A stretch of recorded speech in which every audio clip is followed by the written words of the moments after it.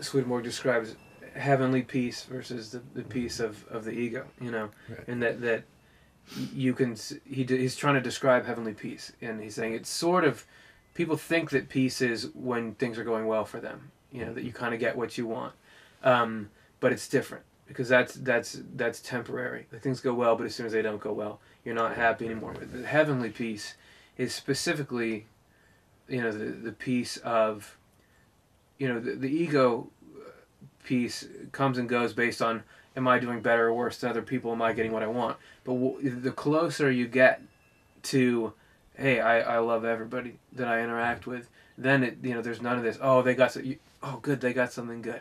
And, you know, I'm glad that these people are happy. What can I do to help?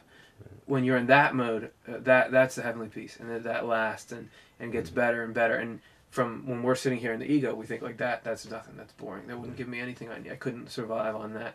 But, you know, it's a little leap of faith to go that way. And often it takes, you know, coming across things that you can't handle, you know, and that's when you get toward it. But the difference, heavenly peace and the peace of the world. And I think it's not my will that can experience that peace. It wants that peace. Just like Herod said, I want to worship the young child too. No, he wants to destroy the young child. So it's like, well, what's this peace beyond understanding? What's this peace they're talking about? Oh, that's the peace that's already there in the new will. If I can let go of my grasping of the old will and holding on to it, be freed from that, I can start to experience God's enjoyment of being and doing, expressing love.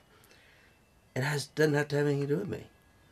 That's the peace that heaven, and it can't be turned to its opposite. You know, one of the people I studied was Gurdjieff, and he said anything that can be turned to its opposite is not a good affection. It's a natural affection. So you say, oh, I'm so happy we got down to the park and I have a beer, have the best seat in the world and everything, the satisfied ego. It is a good day. And then a guy comes and sits in front of you with one of these big hats. What, you know, it can be turned to its opposite. That good isn't good. Whereas true peace can't be turned to its opposite. It's like God can't be anything but good because he is good. He isn't being good. He is good. So that's a state we'll get to. Whereas, and it says, don't put your heart on that which changes, put it on what changes not. The kind of state you're talking about that doesn't change. That's where my heart wants to be. Yeah, and that's what you get people talking so highly about unconditional stuff, unconditional love, and like parenting. That, you know, the better state you're in is, you know, you can be setting rules and discipline, but you're not fluctuating in your level of love towards a child, you know, and that's the kind of constancy that when you can get there, you know, you're going to get out of these cycles. I think that's an older state. To begin with, it does look like to a child that it's a punishing, rewarding God because all they have is the ego at age 2 to, you know, the teens. So if you don't behave, you don't get the car tonight. If you don't behave, you can't watch TV. So it's this is love, punishing, rewarding. The truth is they are making you go to bed early because they love you and want you to be healthy tomorrow. But you don't sense that. You just, I'm not going to watch a TV program.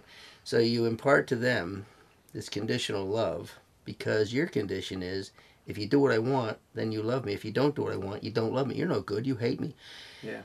It's not coming from the parents. It's coming from the ego and the kid. Yeah, right? And you could never, as a child, you could never put 2 and 2 together with I slept more last night, so I feel better today. You would never get that. Right. And I think, you know, Swedenborg is saying that God is constantly making, you know, we often are upset about the way our life goes. Right. But God is making these administrative decisions in it with that kind of view. Like, I know that the deeper systems that make you who you are, and you really want to stay up tonight, but if I let you, you're going to be miserable tomorrow, and you're not going to know why you're miserable. You're going to take it out on everything. Yeah. So there's those kind of things. I counsel people who are addicted to cocaine or something like that, and to talk to them about what it's like to be sober and the enjoyments of being sober, sitting down at dinner with your wife, playing with your kids, you know, playing a game of cards. It can't compete with the high of a cocaine hit. So they don't know. Person who's been in recovery for 6 or 7 months, and now they're starting to experience their taste buds for what's normal and what's really healthy is starting to emerge. Oh, I can't believe it. Last night I was home with my family. We were just watching TV. I was working on the kitchen. doing what I promised my wife I'd do for years. It was heaven. You don't tell a guy who's shooting up the day before that you don't compare the two. And the same with a child. He doesn't want to hear you talking about, oh, you feel a lot better tomorrow. You won't be so tired in school and stuff like that. Daddy, I want the TV program and I want some popcorn. You know what I mean? It's like that high. And I think that's one of the mistakes people think. And I remember talking about sobriety in a meditation. It was sort of my, to God, well, when are you going to give me enlightenment? When are you going to give me these spiritual highs we're talking about? And he said, what, do you think I'm a spiritual pusher? And I really did. I wanted a competing high to replace my natural high. It's an entirely different, discrete degree of pleasure. This pleasure doesn't even recognize it as pleasure. Like you said, it's boring. Yeah. It's like, give me some peace and quiet. Just give me some peace and quiet. Tell that to somebody who likes a rock band. They have 3 TVs going on, the headphones on. Can't we just have some quiet? So they turn it off. Well, nothing's happened, man. Yeah. Nothing. So I think that is a mistake. We try and compare the two, and God is in charge. And he knows what you truly value if you break out of the drama and the excitement and the adrenaline rush of life. Yeah, and that it's kind of the new will, or the church, the thing you're building inside yourself that's feeding off those healthy kind of things is a process. It's a subtle, long process, and that eventually, way down the road, you can get incredible happiness and deep and full and lasting. But yeah, it takes time, and it takes a little bit of like fasting. Okay, we're without this, and that Swedenborg would say he'd been able to been able to experience heavenly peace, and it was so awesome that I can't describe it. It's hard to put it into words, but that's not where you start. Right, and the state that can experience that, which is the new will, can't be experienced by the lower will. It's like in one of Swedenborg's works, he talks about the lower angels or even the devils wanting to go up into heaven and see it. It's a place, right? You can go see it. And they went up there and wasn't anything there. It's like, well, a drug addict saying, well, take me to a sober place. And you take them to an NA party. Well, what's happening, man? Nothing. Nothing? Yeah, they're not drinking and they're not shooting up. Well, that's nothing. Yeah, it is nothing. You don't understand, do you? Right. So. You have to have a little trust in the process. Yeah, and that there is taste buds within you, the spiritual taste buds, that can savor a much higher delight, which is much deeper and long-lasting, in fact, eternal, compared to the temporary rush of shooting up and stuff like that. So it's trusting that you are actually not only a natural being, but you're a spiritual being with spiritual sensations that your natural doesn't understand, and it isn't meant to understand. So it's really starting to understand that you are spiritual in a physical, natural body. But as long as you think you're physical and natural, then physical and natural pleasure is top of the line. It is for the physical and natural. It's just the beginning place for the spiritual. Yeah, and you see the difference in the impact of those pleasures on the rest of the world. Right. That's one of the big differences is in what Swedenborg is describing as heavenly pleasure or hellish pleasure. Is that heavenly pleasure, you're with other people doing it. As in what's making you happy is making other people happy. I was home with my family, and the meaning, you can, I was really happy partying last night, but that's coming at a cost to other people. Right. Whereas this other kind, good for you, good for them. Yeah. And that's heaven is an awareness of the community, and your happiness is linked to mine, and mine is linked to yours, and that's how I want it. And they're the same. They're really one. May they know that they're in me and I'm in you, as I'm in you and we're in them, as we're one. I'm sorry to misphrase it. Sure. But it's the same thing that I believe the infinite will is manifesting everything that is. And all the finited wills through you and me, the new will within me, is a finited form of that infinite will. So it's in harmony. So it's the same will. So what's good for me is good for you. Whereas love of the self is all about me and it's only me, and I take away from you. So once you get into that love your neighbor as yourself, it's not as much as yourself. It's as yourself. It's the same will being received by a different form. So your will and their will is the same. They may be an athlete and you may be wanting to get a good seat, but your both will is the same thing, a good time for the people there. Yeah, and I think that the love of self, or the ego, actually, it's only happy if other people are unhappy to an extent. Like, I live in a house right now, and I know that even if the house didn't change at all, but I knew nobody else's house was this good in the whole world, I would, my ego, that would mean everything to them. Or if suddenly my ego's like, I want a really cool house, so suddenly I got transferred to like the coolest house in the world, wherever it is, like on some mountain looking out over the ocean, and it's like super great house, and I was there, yeah. But then I learned that everybody else in the world got a better house than me. Suddenly, it's cool, the same view, same house, everything, it would be like, well, this isn't that great. Yeah, that's called the contrasting opposites. I want to compare it to you, and I want to be better than you. Yeah. And knowing that you're one, unity consciousness rather than duality consciousness, is you are one, and there is that happiness in one, your happiness. So there isn't, you have to have the best house. And that's something the ego can't comprehend. Yeah, and it's insane to think about things that you wouldn't want to have happen to you, and you're happy if they happen to someone else. Like that, I can see why Swedenborg calls it the pleasures of insanity. Yeah. Because if you step back from it, it's crazy. Yeah. But the pleasures, heavenly peace, you're looking at that, step back from it, and that's good. That feels good, and it is good. And that's the difference. The ego-based happiness, which you're talking about, there's two examples. One from the 12th step is Chuck C. He's one of the old-timers. He said, the most unhappy person I ever met in the world was a guy worth $125 million. Yeah. So why was he unhappy? Because his brother had $130 million. And then the Hindu religion, they have a thing called rajasic, which is the lowest level of pleasure. And that's ego-based pleasure. And the example they use is there's two guys, and they have businesses across from each other, same business, little shops in India.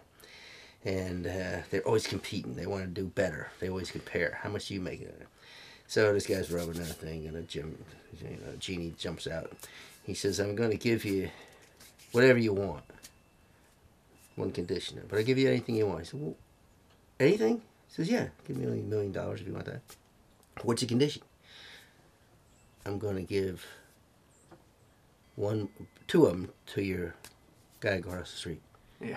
So if you give me $1 million, you're going to give him $2 million. Yeah. So whatever I do for you, I do twice for him. He says, let me think about it. So he comes the next day. Well, what'd you come up with?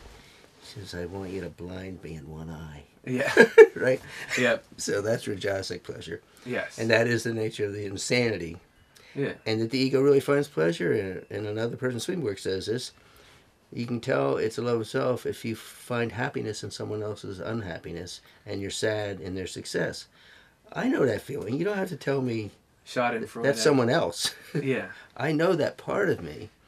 But what Swedenborg tells you, there's also a part of you that really finds the happiness of another as if it were your own. Mm-hmm. And that's the direction I want to be going, And and we're directed. Right, and that's the new will, and that we can be trying in little increments, day to day, to be following those pleasures. And you can be opening yourself up more and more to that, and making, becoming more native in that, and calling back up those remains you're talking about at the beginning, happiness as a little child. You can pull this together and grow that garden. And that's the one with lasting benefits. Well, that gradually being led and directed by the Lord towards the higher level pleasures of the new will, finding happiness in another person's happiness, and away from the pleasures of insanity. I find happiness in my own happiness. I find happiness in your failures. Being led away from that is a very gradual process, and there's a short-term regeneration, he calls it. You're tempted to find pleasure in someone else's mistake, and you say, I would, but I would not. I will not, because it's against your will, God. So recognize that, that's my will. And left to myself, I would go and enjoy their failure, tell people about it and stuff like that. I would go with that. But I'm not going to, because I want your will.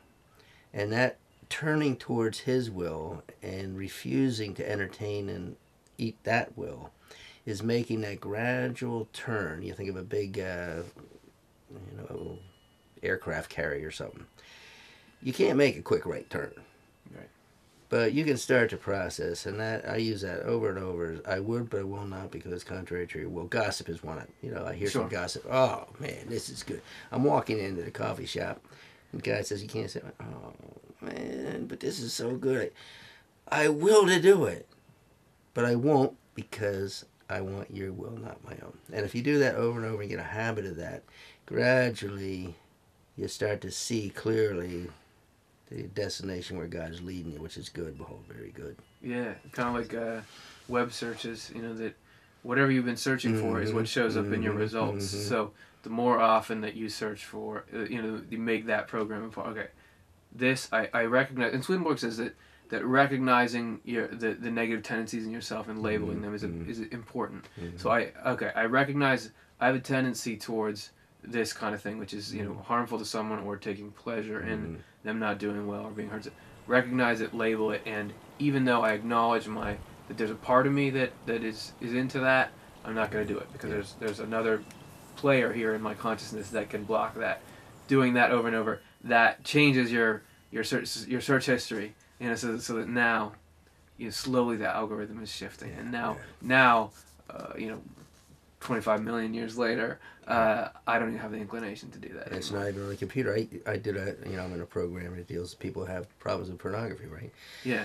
If you click on, for whatever that is, you're going to have a lower level of that to offer to you. It's going in a bad direction.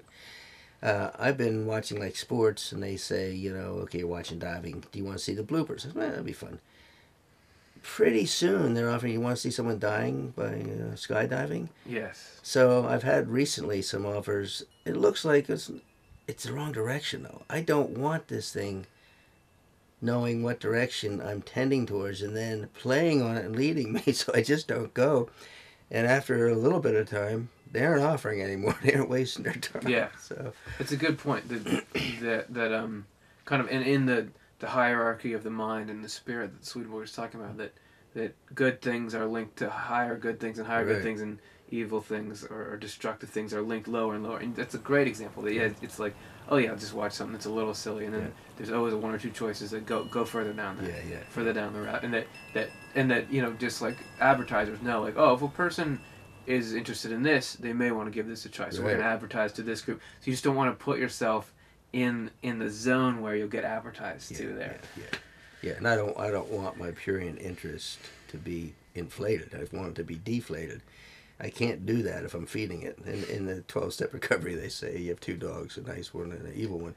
Which one wins? The one you feed, right? Yeah. So it's the same with my mind. Yeah, the negative states are there, positive states are there. Who's going to win? Which one are you feeding?